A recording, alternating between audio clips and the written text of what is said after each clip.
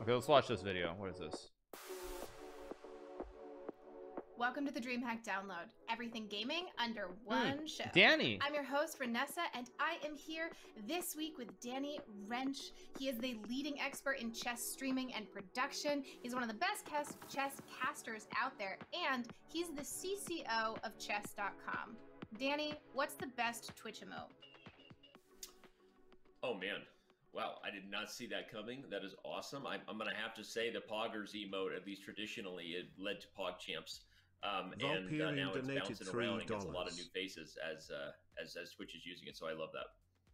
All right, PogChamps, PogChamps event, Poggers. We'll talk about that a little bit later. Let's start this out with who exactly is Danny? With what does a CCO of chess.com do? So the CCO, I think, in other more traditional companies could stand for Chief Compliance Officer, as you said, or even Chief Content Officer, which would probably be the most applicable to my role because I spend my time pretty much managing our content. But for a chess company, it means Chief Chess Officer, which allows me to kind of have my hands in everything. It basically means I'm in charge of kind of steering the chess ship, which is everything from what people have been seeing in regards to our overall strategy to grow the game on Twitch and YouTube and all the platforms that aren't actually chess.com, but also managing the content on chess.com, whether that's our articles, super serious, or making tweaks to our puzzle trainers and all the things people do to try to get better at the game. So I get to play with all of it, and that's why I'm at the company, is to bring the chess and the content sort of vision. And I think that's the quick TLDR of what I do. So, well, chess, we've definitely seen explode in the past year or so. That's just been absolutely huge growth in numbers and excitement and all these new people playing. But let's take it back a little more to the beginning, because you guys have definitely had a hand in that growth. So how did you really get started with chess.com, and how long has this journey been in the making? It's a really great question, and it's funny. It's very fresh on the brain, reliving this story, partly because of all the success that we've been so fortunate to experience this year. And I would say that from the very beginning, we were always aware of our job was not to just serve the chess community as it currently exists, but figure out ways to broaden the scope, right? And without getting into all the issues there that have historically existed for chess, and that it's felt inaccessible, or hard to reach, hard to cross over certain learning curves, or just you sort of, maybe sometimes people can appreciate the best in the world, but they see them as sort of intellectually elite in a way that I don't really relate to, or all those kind of things that have existed that we've been trying, I think, from the very beginning with the domain name that we were lucky to have, bringing in so many beginners who just happen to look for chess. We get them first, right? And so it's kind of always been our mission to think about, how do we keep those users around? How do we engage them? And how do we change the cultural barriers between tournament chess players and people who just want to kind of casually learn? And so as we kind of pulled the right levers and did that, I would say that my role became much more. How did they get to describing what a chief chess officer does? How did they get the domain? I mean, I think nobody had it. They just I don't know. They were just they didn't no one thought of taking it. It's just bizarre. But yeah, it's just bizarre.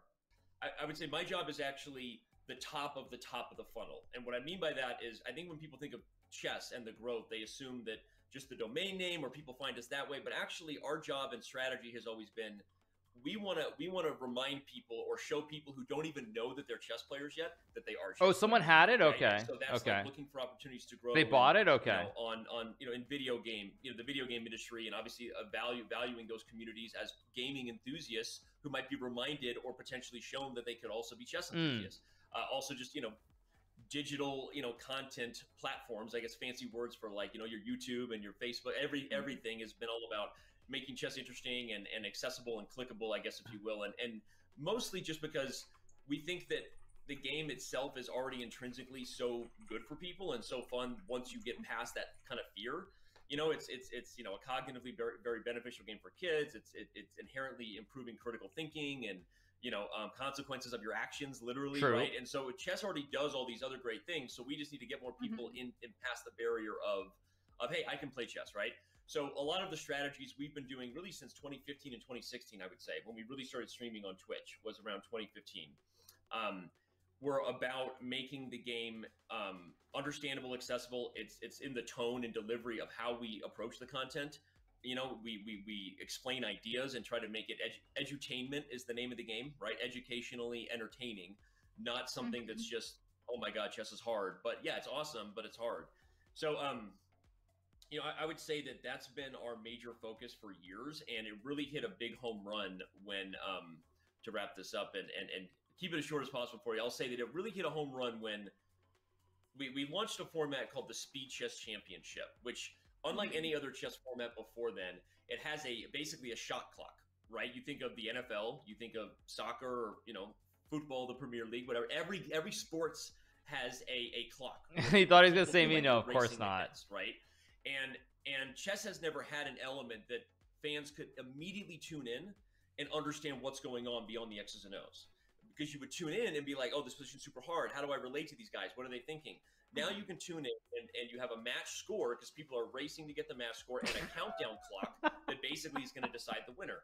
And I think what happened with that is we saw a lot of success on Twitch, and we actually reached number 3 and with 36,000 peak viewers back in 2016. That was good enough for number 3 on Twitch at the time. We did that all on our own and got the attention of kind of the Twitch brass, basically. And without getting into all the details of an agreement that we struck after that, we essentially started talking. And they were like, hey, we love this. We want you to grow. We're like, well, we love Twitch and we want to grow the game. To be clear, you guys, what they're referring to is they're referring to this match between Magnus and myself in the Speed Chess Championship final in 2016 when there were 36,000 people watching, 36,000 concurrents in 2016. So that's the background of what he's talking about, was that match. Let's do this. And so a lot of people, I think, would look at it 2020 and some of the things that happened with, you know, the unfortunate circumstances of a global pandemic, which did bring a lot of people online. So that was an unfortunate and an unfortunate growth opportunity for us, right? Fortunate. And then there was PogChamps, then there was the Queen's Gambit. So there was a lot of stuff, but really the seeds have been planted for a long time to see kind of what we're seeing now. And chess has always been almost intimidating for me. I grew up with older brothers who trounced me in it regularly because that 7-year age gap really kind of helps. It's still intimidating for me. So just so you know, it's still intimidating. Yeah. So that, I mean, that's nice to hear that it's intimidating, but there's a lot of resources out there for it. And now you mentioned, well, again, we'll get to PogChamps very shortly because this is a very cool thing that you guys are doing. But Queen's Gambit and a pandemic have definitely pushed a lot of numbers your way. I know that chessboards were sold out for months. No one could get it. What did you see happen? I'd love to know on your side. Did you see this huge influx of players? Did kind of Twitch numbers go up even more with the popularity of Queen's Gambit? Like, I assume that was a really huge positive for you guys. Yes and yes and yes. So I kind of gave that long answer, partly because I wanted to explain what we're going to get into now, that it did have a history and kind of a plan, even though we got lucky, right? There's no way we stand, right? Like I said, it was incredibly unfortunate. But the online, I think, content and gaming communities across the board saw massive spikes during COVID. And so certainly there was a benefit there that not just on chess.com, but all of the streamers doing their thing and bringing chess content to the world saw the benefits. And then the Queen's Gambit was like, it was an incredible compounding effect. What I can say is we went from having very rarely crossed 1 million daily active users in January 2020, meaning we had flirted with that before. We were averaging probably somewhere between 875,000 to 950,000 daily active users. So those are unique people, IP addresses using the site. Then we are now knocking on the door to 6 million daily active users. Nice. And so that's in just over a year between COVID and Queen's Gambit. Whatever that looks like, right? So that's crazy when you think that 6 million, almost 6 million different people are at some point playing chess on chess.com. And that doesn't even include the way people are consuming chess, right? On YouTube or on Twitch or on all these other platforms. And it also doesn't include the other chess websites. There are a lot of great chess websites that have also experienced growth. So the whole global chess community as a whole, it's very true, experiencing a crazy thing. And so but that number, I think, really puts some context to it. Like sometimes I think about that and go, oh my gosh. Even my kids are playing. No, I said that regardless of all the numbers, from what they were saying, from about 1 million, they were around 1 million or just under, and then they went up to like 6 million instantly. of all the numbers and all the crazy stuff we've been fortunate about, I was teasing with Eric, the co-founder and CEO, saying, hey man, I know we made it because Nash and Warner, my boys, they won't stop playing. Like they're literally coming to me and saying, Dad, like you got to look at this game report. I won even though I had 15 blunders. And I go, way to go, buddy. Way to go. So, there you go. Yeah. Making chess cool True. just in time to make you relevant to your kids. That's Exactly. the perfect timeline. So we've mentioned, Queen's Gambit. We're giving them some credit, but and we keep teasing it, there's this PogChamps thing, which really, I think, gets a massive amount of credit for reaching gaming audiences. If you haven't seen PogChamps, for the people watching this video, Danny, lay it out for them. What does that look like? What is this event we keep hinting at? It's crazy. So it's obviously the reason I said the Poggers emote has to come to mind, because the PogChamps, I guess it doesn't really relate directly to it, but in regards to the what is the meme culture? It's like an OMG moment. Like, oh my gosh, how awesome is this, right? And so that's kind of describes what PogChamps has been for the chess world. And I think for a lot of people, it's like, oh my gosh, how awesome is this? Where, what we learned about the demographics of chess, those who engage with chess. And I keep wanting to say it that way because sometimes chess traditionally has only applied chess players, but it's not. Now we see people want to watch chess. They enjoy chess. Very true. There's the PogChamps kind of brand, which was, look, there's the best in the world at chess, and we do cover the World Chess Championships, and Chess.com has put historically most of its investment into professionals at the top end of the game. But PogChamps showed that people don't just want to watch the best players; they want to watch people who blunder just like them, right? And part of the beauty of the game is that, and PogChamps specifically, is you literally never know what's about to happen on camera, and that goes. And again, just to add once again, you guys, PogChamps, since there are a lot of you guys who were here, this was an idea that was born out of the communities. I mean, it was born out of our community, born out of XQC's community on Twitch. So it was an idea that basically Twitch came up with. I mean, it was because of the communities that the idea was born and the whole event was created. So I mean, honestly, at the end of the day, all the credit goes to you, chat, for coming up with the idea. As far as you're about to see someone make a blunder that turns the evaluation of the position from here to here, and everyone sees it. Oh my gosh, he just blew the game. But also, you also, in some ways, with some of the variety streamers we've engaged with, you kind of never know what they're going to do or what they're going to say, right? And I think that the chess world historically, as we said, has had some disconnects between what that experience is like for a chess player, regardless of their strength, and how the audience feels about it. And I think sometimes when you see someone hang a queen and drop an F-bomb, it's funny and it's relatable because you're like, oh my gosh, that's how it feels when that happens to me, right? And it's not all just for those viral moments, but those viral moments became an organic part of the process because everyone can relate to it. Even the best players in the world can relate to it. And so I think that the industry saw something that was really interesting, where people who are not historically chess players all come together around a game they love. And it's okay that it's a hard game, and it's okay that we all blunder, and it's okay that we're not grandmasters at it, and we can still have an amazing event that's a ton of fun. And frankly, one of the things that I'm most proud of, to wrap it up, would to say that I think we could probably guess. I learned to play chess in 1995, 1996, when Searching for Bobby Fischer, the movie, came out. It had Lawrence Fishburne and Ben Kingsley, and it was this inspiring movie. And it was a moment that a lot of my generation, who went on to become grandmasters in my generation, all relate to. We all say, like, yeah, I remember that movie. It was super awesome. It's so cool to think that an event like this, in a year like this, we could have inspired a future world chess champion, or the Queen's Gambit could have inspired a future, women's world champion, and that's really cool to think about for the future generations of chess players. Very true. Now, I'm curious, and I'm sure a lot of people watching this interview have probably seen chess before, but for those who haven't, Danny is one of the best casters out there.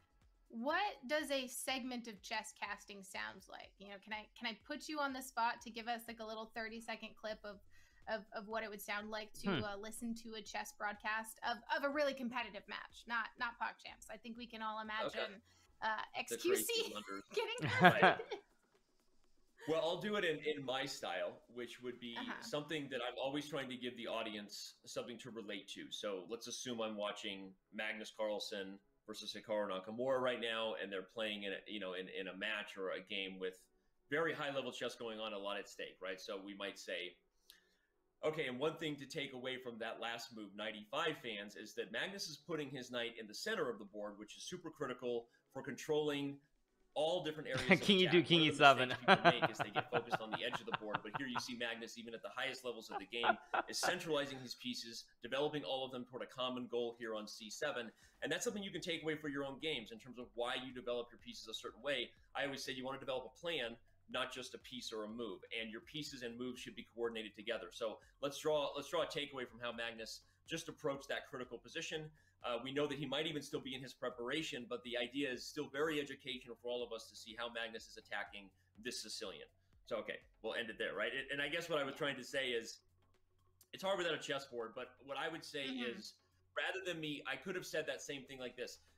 Move 17, knight to d5 is still theory, and these guys are way in their preparation of book, right? And I'm speaking a language where people are like, oh my God, chess is super hard. Very They're true. preparing it for 17 to 30 moves. I can't relate to that, right? But rather than focusing Very on true. that aspect, Very you know, true. you're acknowledging what they've done, but finding a takeaway that is applicable to your own games, right? Controlling the center, attacking and coordinating toward a common goal. And then yes, you know, you're still not, I would argue we're not degrading the aspects that are super complicated, right, and deep by acknowledging that it might even still be his prep, but it's a super awesome takeaway for all of us to see that That's a good point. Very good point, actually. Very, very well said. In this way. Does that make sense? And that's something we do a lot of. And Yeah, Okay, no, sorry, I love that.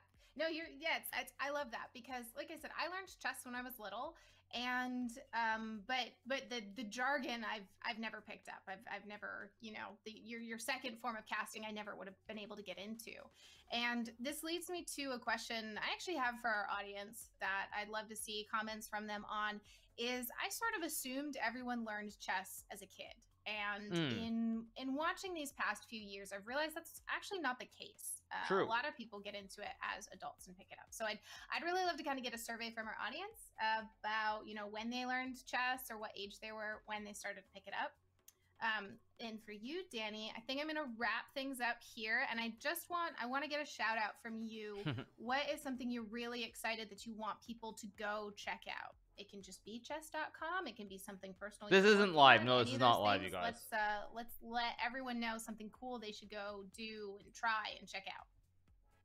Well, I'm actually going to, on that note, and thank you for that, I would say that people should, if they haven't already engaged with the different chess content out there, the chess streamers out there, I would encourage them to do that and support our hardworking streaming professionals, because they're the ones who will do all the endorsing of the cool ways to engage with chess on chess.com, whether it's solving puzzles or playing really fast games or even just analyzing, you know, their game report. We've had a lot of fun kind of gamifying the learning experience, right? Where people feel every time that there's something that draws them into wanting to learn their mistakes instead of a feels bad man kind of moment, right? And so I think they do a great job of presenting that. So I would say, you know, from everyone from Hikaru Nakamura to the Botez sisters, Alexandra and Andrea, Levy Rosman, Gotham Chess is someone, if you just Google Gotham Chess, I could continue to go down. There's people that have been doing it for a long time, like just the Chess Channel or the Chess Bras. But there are so many amazing chess content providers. I would challenge everyone watching to know that if you don't think there's somebody who like speaks your language or is your vibe or is your crowd and also playing and making chess kind of cool and enjoying it, I would challenge you that there probably is. And there probably is someone delivering and relating to chess in a way that you could get behind. And so search some of them on YouTube and Twitch and enjoy. That would be what I would say. Awesome. Well, thank you so much for your time, Danny. Thank you, everyone, for watching this episode of the DreamHack Download. As we said right at the start, a little tagline, everything gaming under one talk show, which means we have all kinds of fun interviews like this one with Danny, and you're going to find it here on our YouTube channel and also where you listen to podcasts. Thanks for joining us, everyone, and thank you so much for all this awesome insight, Danny. Nice. Good stuff. Not bad.